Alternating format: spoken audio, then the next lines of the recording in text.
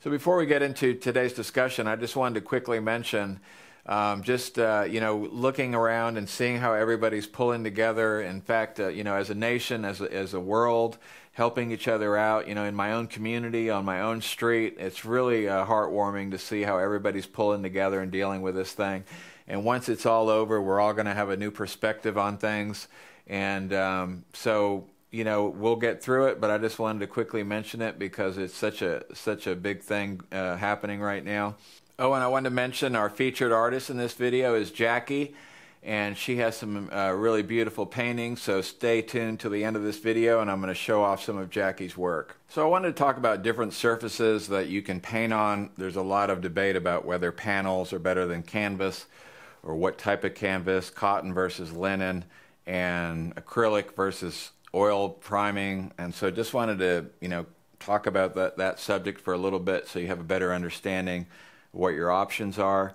Number one, let's just talk about the surface itself, regardless of what it is, should have a tooth to it. So what tooth means is that if you pull out a microscope and you really look in really close at the surface of whatever you're painting on, whatever foundation it is, it shouldn't be a smooth, perfectly smooth surface. It should have some irregular texture to it so that when you paint on top of it, that upper layer of paint is able to bond to your surface texture. In other words, it's not slick, it's not glossy, it's got a very irregular surface, and so that when you paint on it, you get real good bondage and you don't get delamination.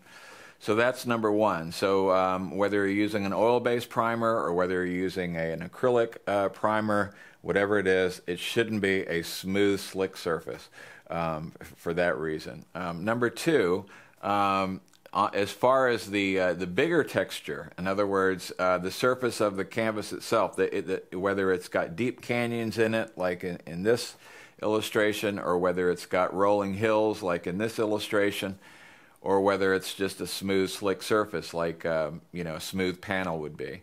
And so there's a little bit of that. The differences between those, there's three things. Number one is that if it's a perfectly slick surface, like glass or just perfectly smooth, it's harder to get full coverage. It's much easier to sort of wipe the paint off, and it's a little too slick. You need the surface to be a little bit irregular. And the difference between, the deep valleys, like in this particular illustration, and this is more typical of like cotton canvases, linen canvases tend to be not like this. They tend to be more like rolling hills. But the problem with the really deep valleys is you create little teeny flicks of glare on every one of those rolling surfaces that go deep into the valley. And you don't really need to understand that, but here's a picture that illustrates that. So this is black paint painted on a deep valley surface canvas, and this happens to be a cotton canvas. And you can see all those little teeny flicks of glare, and that's because that surface, as it dives down into that valley, right on that curve, you're going to get a little teeny flick of reflection from your light, even if it's perfect light, like an overhead light. So that's the reason I don't like a deep valley surface, because you're much more prone to get those little flicks of glare. So then that leaves us with the rolling hills, which is my favorite, and this is what a typical linen canvas would have on it. When you put a primer on it, like the Geneva canvas stain or whatever stain you're using, you're filling in some of those deep valleys, and you're turning making it even more like a rolling hills. And the reason that I like the rolling hills surface is because you don't get the little flicks of glare, but it's also not like a slick surface where your paint slicks right off the surface. In other words, those valleys actually pull paint out slowly out of your brush, and it's just a lot easier to get full coverage than it is with a slick surface. And I painted, when I was back painting in my portraits, I tried for I think it was about 3 months trying to paint on a really smooth, slick surface. And finally, I just realized it was just more difficult. It was more difficult to get full coverage. It was more difficult to, really push the paint around the way I wanted to. And I went back to the rolling hill surface. So I've tried both. And that was just, you know, my feeling about it. If you put black paint in that light, you shouldn't have those little flicks of glare. And if you do, then you need to think about changing your surface to a different canvas or whatever it is.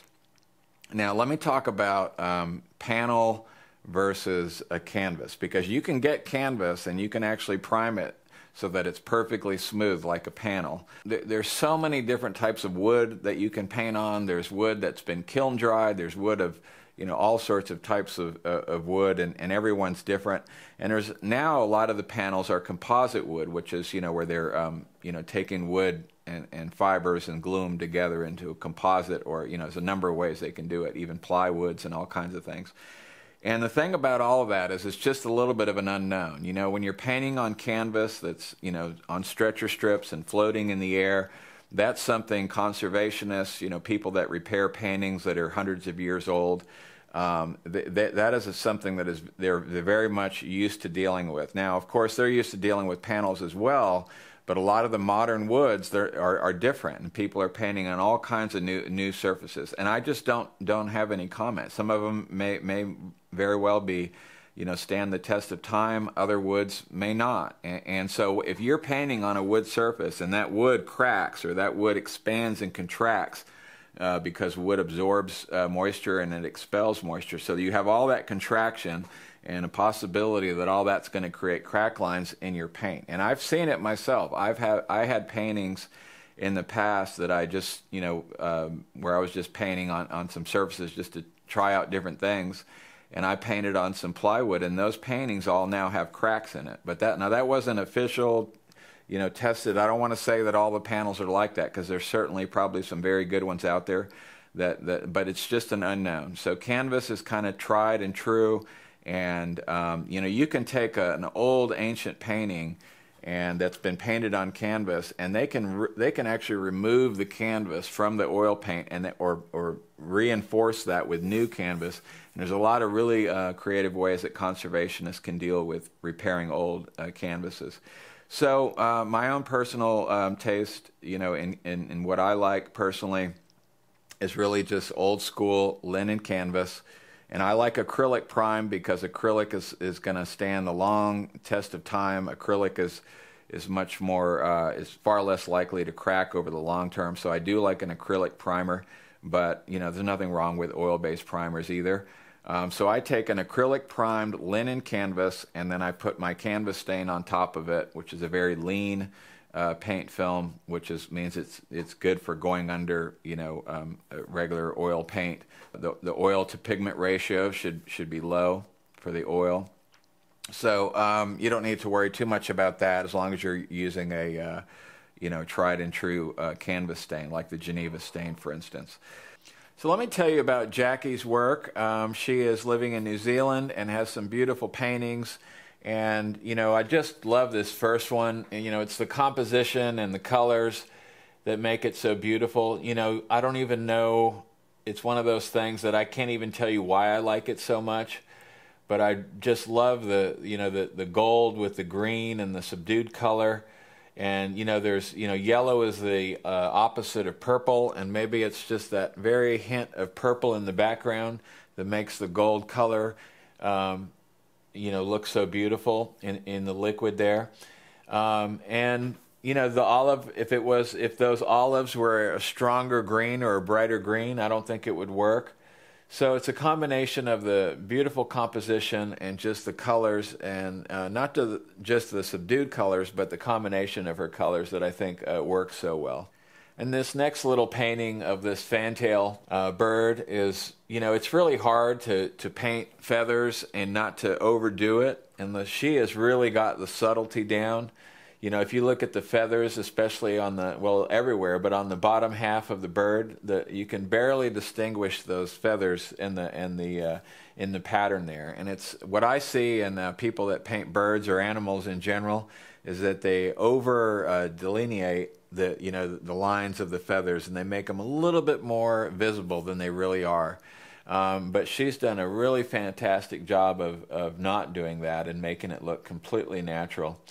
And especially in contrast to the stick that the little bird's standing on. And this last one of these roses, these white roses, you know, roses are very difficult to paint. And again, she knows how to do the subtle. You know, if you look at the difference in the petals in the top left, you know, the tendency when you paint roses is to make those petals stand out a lot more than they really do. And so I just love it. And I love the color too, especially just the subtlety of it all. And I always talk about subtle colors, but everybody, you know, amps up their colors. Not everybody, but most people do. So when I see the subtlety, I just love it. It's what makes those delicate yellows in the center of the rose so beautiful. If everything had bright yellow all around it, that wouldn't work. Well, thank you so much for watching, and we'll see you guys in the next one.